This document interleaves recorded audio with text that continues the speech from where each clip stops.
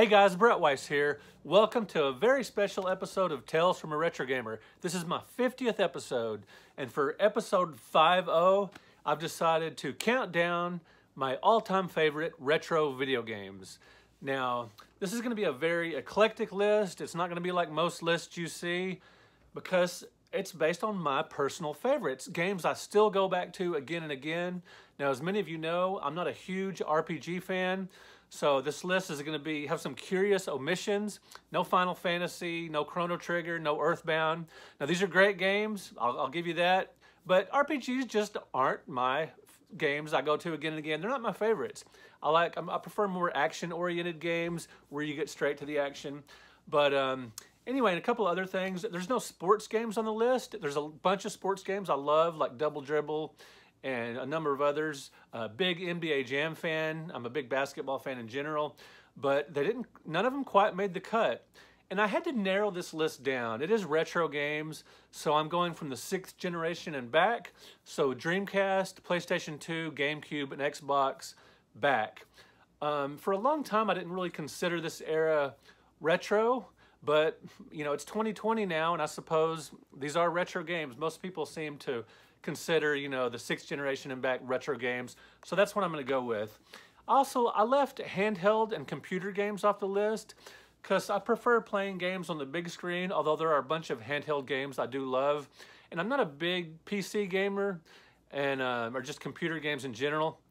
I do collect the old cartridge-based computers, and there's some great games on that. But I really wanted to keep this list. It would get completely out of control if I included, you know, newer games, computer games, handheld games. So what I am including is 6th generation and back and arcade games, you know, as long as they're, you know, older, maybe 90s and back on arcade games. So without much further ado, let's get started. Now, I did leave, real quick, you guys are going to be upset because I left a bunch of great games. I'm upset. It was super difficult boiling this down to 50 games. I stayed up well past midnight last night, just giving myself literally a headache. What game do I include? What order do I put it in? There's so many great games on this list that aren't on here. Miss Pac-Man, Super Star Wars, Super Metroid, so many super titles. Gunstar Heroes, R-Type, Gradius, Golden Axe. How in the world could I leave these off the list? Well, I only have 50 titles. So without further ado, let's get to it. Number 50, Tempest 2000 for the Atari Jaguar. This is the solo Atari Jaguar game on the list. I love the arcade classic too, but Tempest 2000 cranks it up to 2000. It's just a super fun, dynamic game, you know, where you go in a circle, shooting inward. It is awesome. And it's super fun, even though it doesn't have the rotary controls from the arcade game. That's a mark of a great game. Just fantastic, super great graphics. I love it. Now, I'm not going to do a deep dive on each game because I'd be here all day. So just real quick for each game. Now, one thing I'm doing is I'm grouping super similar games in the same series together. So number 49 is Sonic the Hedgehog 1 and 2 and Sonic CD. Yeah, I'm cheating a little bit, but I'm going with number 49 is the basic Sonic the Hedgehog. If you just want to say Sonic the Hedgehog, that's fine. I love these games. Sonic 3, I didn't like quite as much. It was just a little more difficult, but I love the fast action, the excellent graphics, and just the pick up and play gameplay of Sonic the Hedgehog. Awesome games. Number 48, The Legend of Zelda. Now that's really far down on the list. The Legend of Zelda on a lot of people's lists is like in the top 3, top 5. Sometimes number 1 is the greatest game of all time. Absolutely love Legend of Zelda, but it is down at number 48 because I do prefer more maybe action-oriented or combat-heavy games, and Legend of Zelda does strike a nice balance between exploration, combat, and you know, storyline. I do love me some Legend of Zelda, so sort of an action RPG did make the list, so don't give me too hard of a time. And I love Legend of Zelda: A Link to the Past for the Super Nintendo as well. So number 48 is The Legend of Zelda. Fantastic game. Number 47, Mr. Doo's Castle. It is a sequel to a fantastic game, Mr. Do, but Mr. Doo's Castle mixes it up. It's a climbing game, and I absolutely love climbing games. Universal put this game out on the arcades in 1983.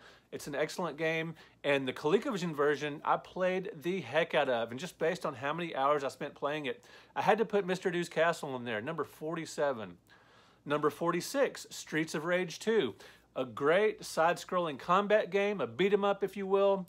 I played, when my son was little, we played the heck out of Streets of Rage 2. And we would play it, and we would play it and play it, and then beat it. A few days later, we would play it again. Excellent game. Soul Calibur comes in at number 45. I love Soul Calibur. This is my sole Dreamcast offering on the list. Many of you hardcore Dreamcast fans are going to wonder how in the world could I put only one Dreamcast game on there. But I do love me some Soul Calibur, and it sort of takes the fighting genre popularized by Mortal Kombat and Street Fighter 2 and adds weapons, and it's super slick and it's awesome.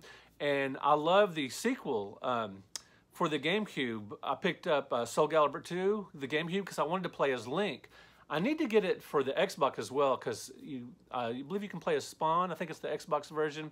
But anyway, I love me some Soul Calibur on the Dreamcast. And number 44, Crash Bandicoot. Now, the PlayStation is known for like early 3D games, sort of early-ish, you know, type of 3D games, of sort of popularizing 3D games. But Crash Bandicoot is an excellent 2D series, and it's the 16-bit platforms, the Genesis and the Super Nintendo. That's when platforming games, side-scrolling platformers, were super popular at their peak of popularity and excellence. But Crash Bandicoot 1 and 2, perfectly good side-scrolling combat games on the PlayStation. Love these titles. Great running, great jumping, hopping on enemies, just fantastic. Number 43, Sunset Riders. Now, this was originally in the arcades, but I spent most of my time with this game on the Genesis and Super Nintendo. It's sort of like Contra set in the Old West, just excellent, excellent action. And there's some really cool Western-themed games I like Stampede for the 2600 and Intellivision. And let's see, Gunfight for the 2600. Really dating myself with some really old Western-themed games, though. But Sunset Riders might be my favorite Western game of all time. It certainly is. I think it's the only Western-themed game on this list. Excellent stuff. Number 42, The Incredible Wizard. Now, many of you maybe haven't heard of this game because it's for the Bally Astrocade, which is a system that competed with the Atari 2600, but not very well. It wasn't marketed properly, but it's a great console. And The Incredible Wizard is a really, really great port of Wizard of War, which is a maze shooter. It's just a terrific two-player maze shooter where you walk through a maze and try to shoot each other and avoid and shoot monsters. Excellent, excellent game. The Incredible Wizard weighing in at number 42. Number 41 is Bump and Jump. This might be the only car driving game on the list. It's a top-down racer where you drive straight up, and you not only can you just race cars, drive around them, you can bump them into obstacles, into the side of the tracks, and you can jump, as the name implies. You can jump and hop straight on top of cars, and I love this game because the timing is so important. You can jump over, water obstacles, and you can go really fast, and the game warns you when you're coming up on a jump. It's just fantastic. It originally appeared in the arcades, but I played it mostly on the ColecoVision, Intellivision, and NES. Yes, I played the heck out of it on all three consoles because it's such a great game. Bump and Jump at number 41. Number 40 is Shinobi 3 on the Genesis. Holy cow, this is a great game.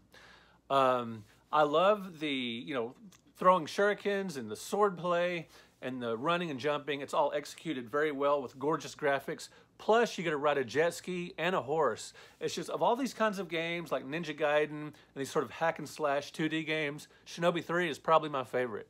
That weighs in at number 40. Ask me on a different day, maybe Ninja Gaiden gets that slot, but this is the 50 list I came with last night. So there's so many great games, so many I left off the list, but there's some really cool ones on the list too. Number 39. Now this is a game, I've never really known how to pronounce this game. It's for the Genesis, G-A-I-A-R-E-S.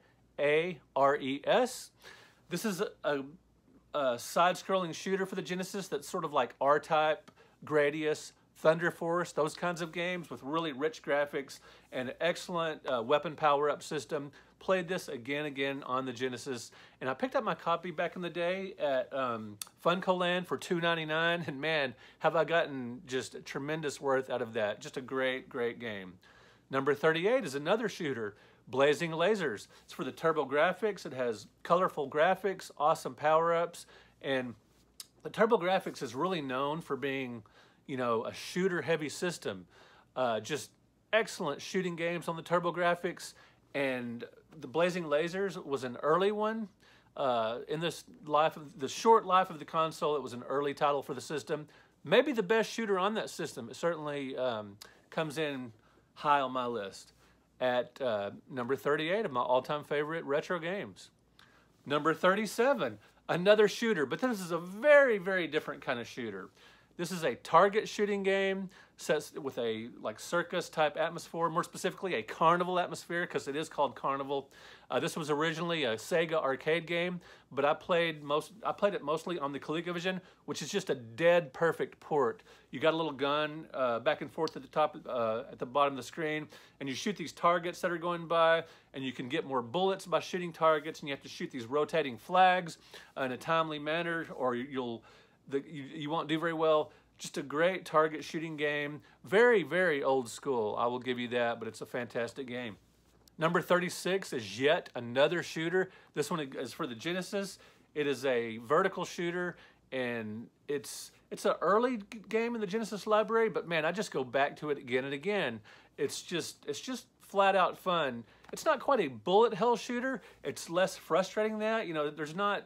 It strikes that perfect balance between challenging and just an entertaining shooting game. I come back to it again and again, no matter how many times I've played it through. Number 35, the X-Men, the excellent Konami game back from 1992. Now, I spent most of my time in the arcades in the late 70s and early to mid 80s, but in the 90s, when arcade sort of came back with Street Fighter and Mortal Kombat and some of these great four-player combat games like the X-Men, and I just absolutely loved playing as Cyclops, and it was so cool being in the arcades with my friends, just have 4 of us gathered around a machine. And this was from Konami, and you might also remember Ninja Turtles and The Simpsons, similar, you know, combat games, but I give the X-Men the edge on those 3 titles because I just loved playing as Cyclops. Number 34. This is a totally different game than any game on the list so far. KC Munchkin for the Odyssey 2. This is a terrific Pac-Man clone for the Odyssey 2. And as a matter of fact, it was so great. At the time, Atari had the rights, the home rights to Pac-Man, and they were able to force it off the market, but plenty of copies were sold, and you can find it pretty easily. But Odyssey, Magnavox, they did come out with a sequel to KC Munchkin after this had happened, KC's Crazy Chase. Another great maze game where you guide your Pac-Man type character around the maze and you gobble a centipede in KC's Crazy Chase. That was maybe a shot at Atari because they had the home rights to Centipede. Anyway, love me some, if you want to play a great maze game that's compulsive, that you just play again and again and you like going around eating dots like Pac-Man, play KC Munchkin or KC's Crazy Chase.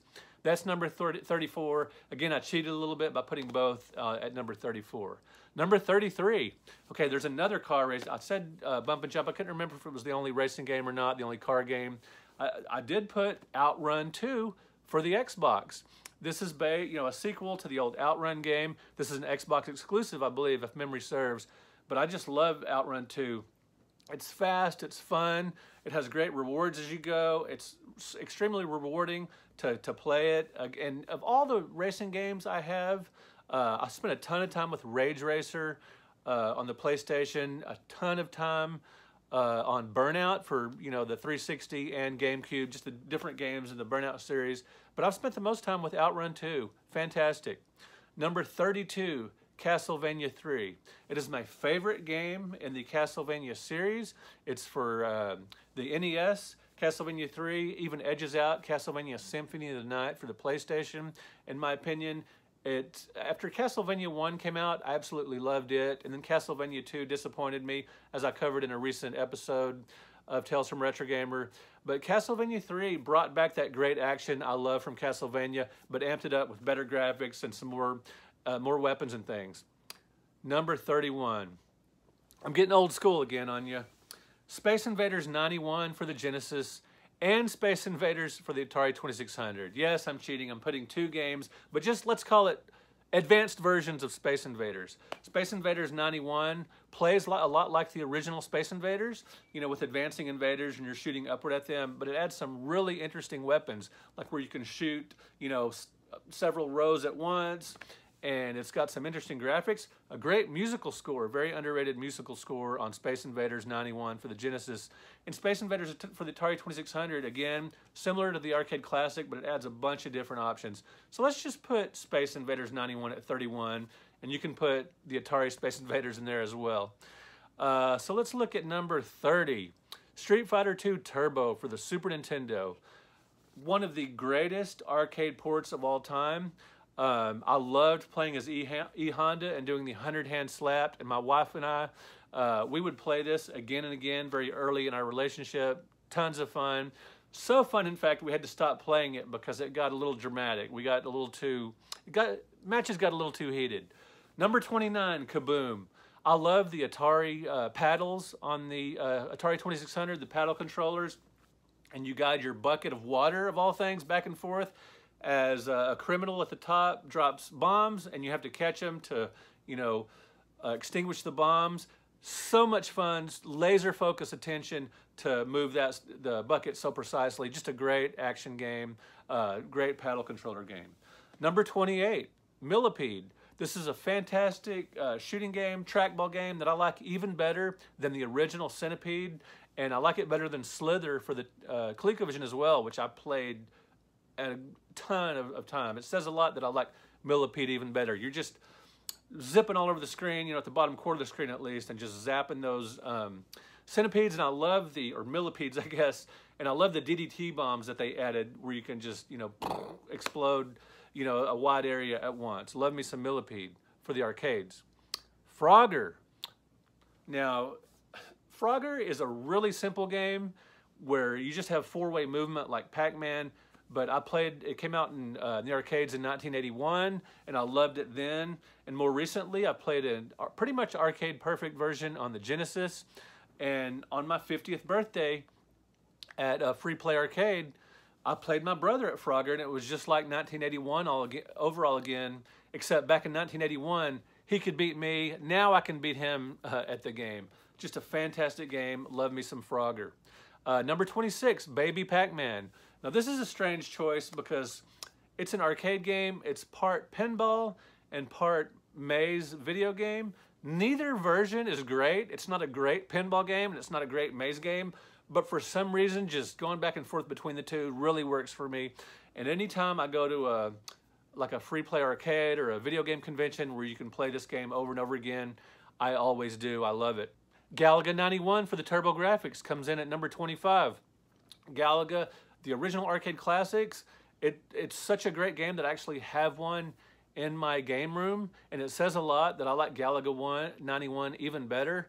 Galaga, I can maybe kind of get a little tired of it sometimes. Maybe that's because I have one or just because I've played it so much in the arcades. But Galaga 91 amps it up with, you know, a wider variety of enemies, obviously a wider variety of weapons, and it's really colorful. Galaga 91, fantastic. Number 24, Contra for the NES. This is the game I beat before I knew about the Konami code because I played it so much. I beat it within just a few games, but within a few days of getting it. It came out in 1988 for the NES, and that's when I got it. And it's still fun to play today. And it's not as, you know, they came out with Contra 3, the Alien Wars for the Super Nintendo, and that sort of amped up the graphics and the sound effects and everything, but a nostalgic favorite is still the original Contra. Number 23, God of War. Now, I'm a big-time retro gamer, but I do love, my favorite modern style game is the third-person 3D hack and slash. I absolutely love those. Some of my favorite games of all time are where you're just this muscle-bound hero or anti-hero in these strange, graphically impressive worlds, and you're just going around wreaking havoc, just, you know, hacking and slashing and killing and slaying and all this stuff. So much fun, and God of War is a pinnacle example of that, and I love God of War 2 as well. I didn't play God of War 3. If I recall, that was on the PlayStation 3, and so I never played that one. 22, another sort of modernish game from a third-person perspective, Resident Evil 4 for the GameCube. Holy cow. Resident Evil is a great game, and I love those games. I remember playing a lot of Resident Evil 2 on the Nintendo 64. But Resident Evil 4 sort of got rid of those old tank-style controls and brought the action more intense. And man, for a GameCube game, it is just absolutely gorgeous. I've beaten Resident Evil 4, and I've gone back to it again. It's a great game. Number 21, Asteroids Deluxe. Now, it came out in 1981 by Atari, and by that time, I had mastered the original Asteroids, which came out in 1979, just beating it to death. I could play it for hours at a time on one quarter, but Asteroids Deluxe came along in 1981 and made it more, it was a more difficult game. There's a cluster of ships that breaks apart and chases you at times, and it comes towards your ship, making it a more difficult game. And there's some cheats on asteroids you can use where you fly up the center of the screen and just take out the small asteroids. Much harder on Asteroids Deluxe. So it took one of my favorite games of all time, Asteroids, and made it even better. Number 20, Donkey Kong 3. Now this is a choice that may puzzle you, but it's a controversial choice, not on purpose by me. I just love it, and I know a lot of people hate it because Donkey Kong and Donkey Kong Jr. are much beloved non-scrolling platforming games, or climbing games, if you will.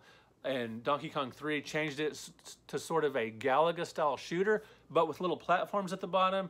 And Stanley the Bugman basically is your character instead of Mario, as you might think he would be. So this game, alienated a lot of people that loved the earlier Donkey Kongs. But I loved it. I just love it as a shooter, and it's a great in the arcades, and I played it there. But on the NES, there's a terrific port. And I go back to that game again and again and again just to try to beat my high score. I think it's a fantastic shooter. Another surprise perhaps on this list is Popeye. It's that great classic Nintendo arcade game.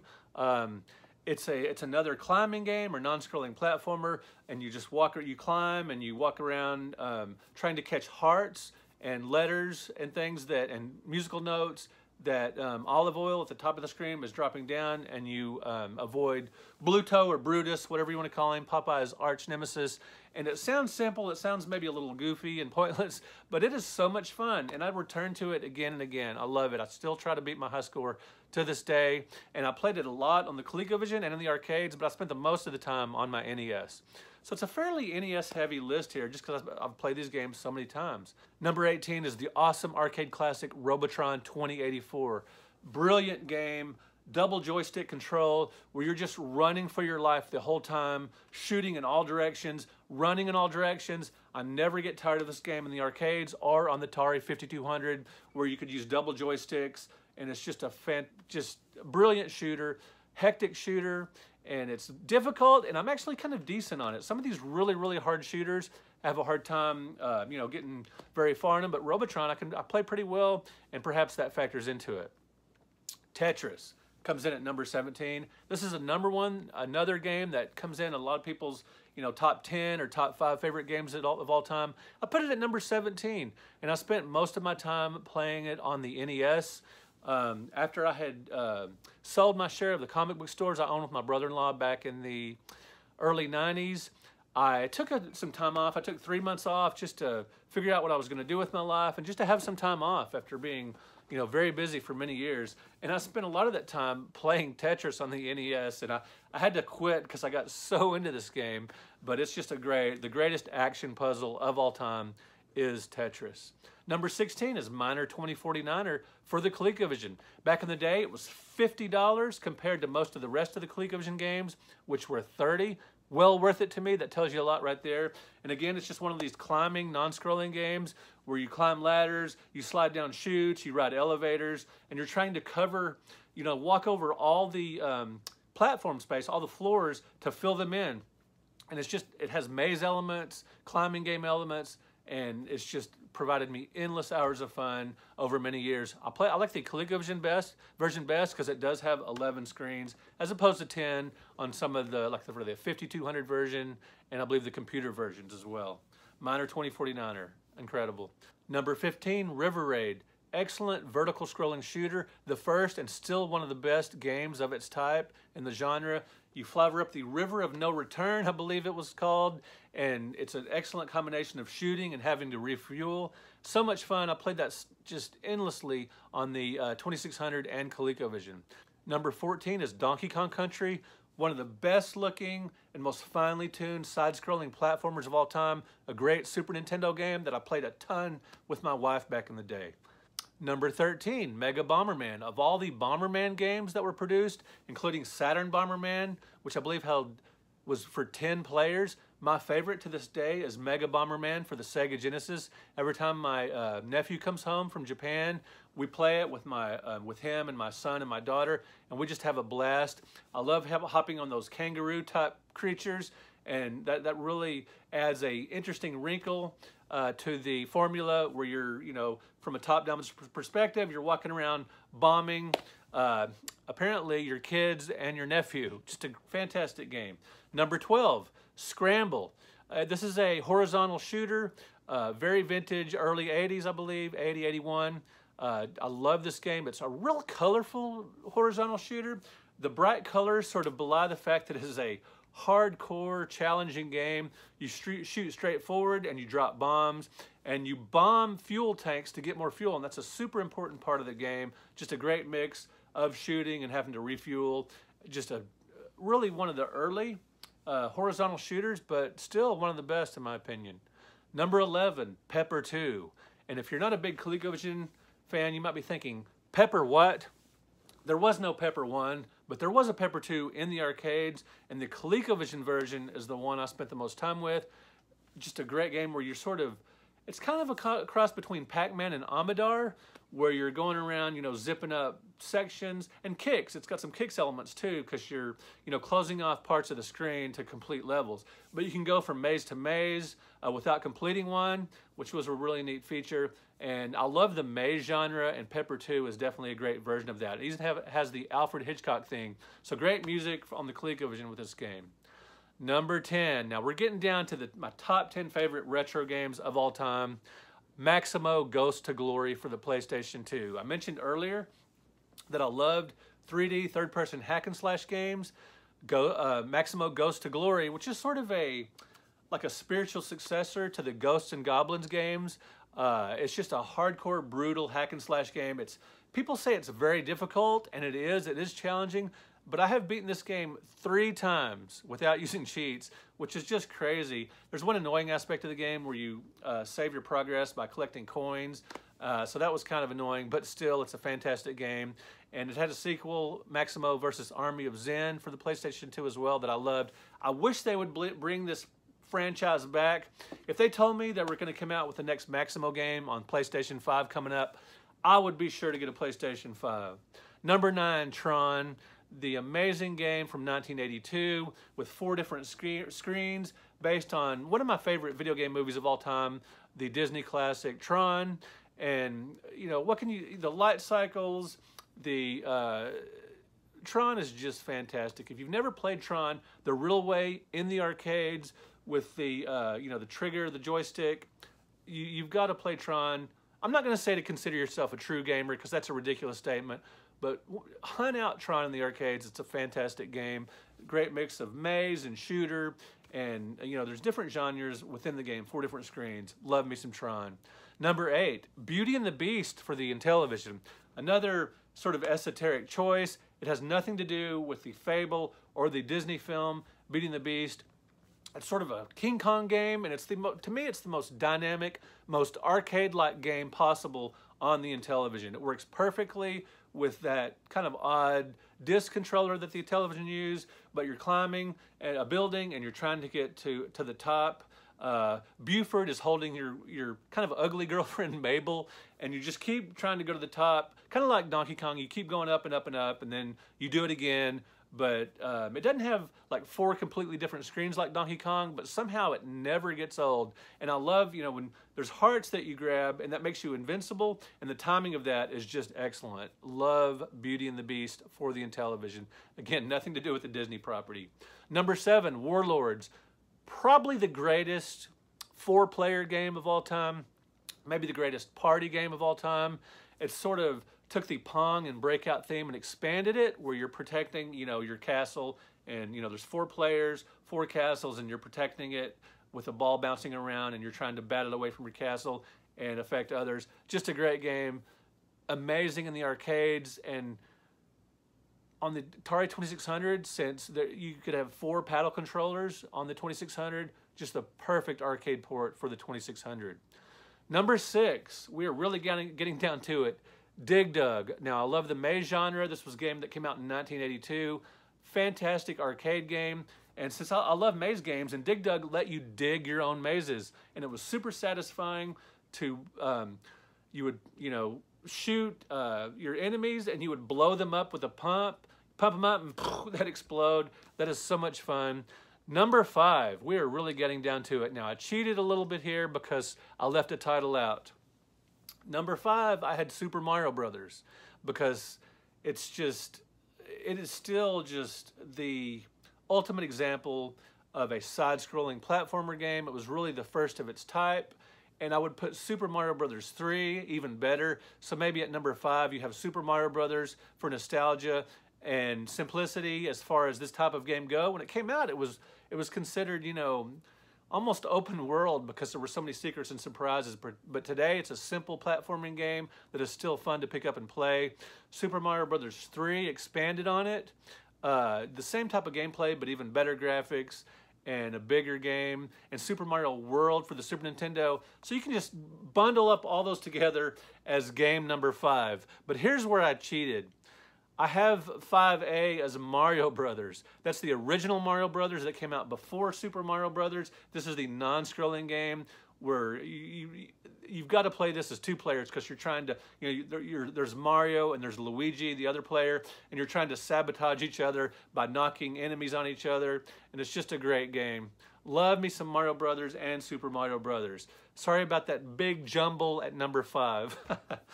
Number 4. Phoenix. We're getting back to vintage old school shooters. You guide your ship at the bottom of the screen and you're shooting. It's kind of like Demon Attack, which copied Phoenix. And there's these birds, and there's several different types of birds that you shoot down. And then there's a big mothership that you shoot down, one of the early bosses in video game history.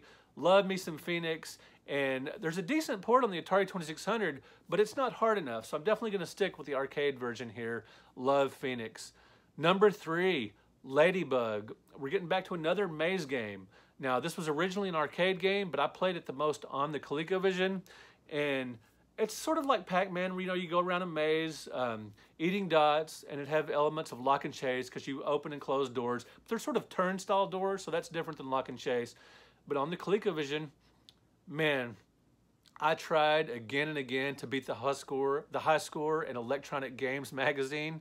The first and greatest video game magazine, and I actually beat the score in there, I think by scoring 400 and something thousand, and I was really excited, and I took a Polaroid picture of the TV screen and sent it in. But by the time the next issue came in, someone had even beaten my score, so I never got my score in the magazine. But it's still Ladybug. People say, oh, it's just a Pac-Man clone, and write it off. But it is so much fun. The enemies get super fast, and you have to time, and it's got pinball-type scoring multipliers. You've got to play it to really fully appreciate it. It is a great game, Ladybug. Number 2 is maybe a surprise choice, Time Pilot. Konami released this in 1982. There's a lot of Konami, I never can say that word right, games on this list because it's such a fantastic company. But they created, to me, what is the perfect shooter in Time Pilot.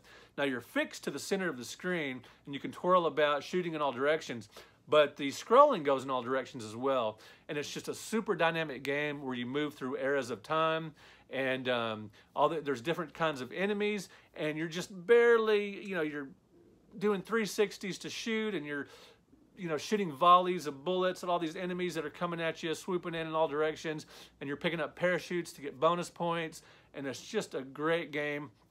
And my son and I have had a great time playing this on the PlayStation, on one of those Konami compilation discs, because it works great with the DualShock joysticks. Fantastic game. Time Pilot at number 2. Now, many of you may know number 1 already because I've spoken about it many times. Mr. Do for the arcade and the Super Nintendo. Mr. Do, like Dig Dug, they were both in the production process at the same time.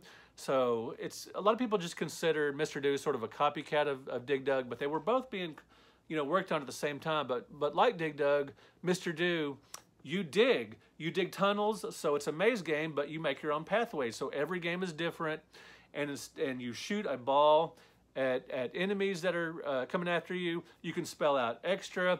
You can eat all the cherries. There are several different ways to complete the board. If you get all the enemies or eat all the cherries or spell out extra.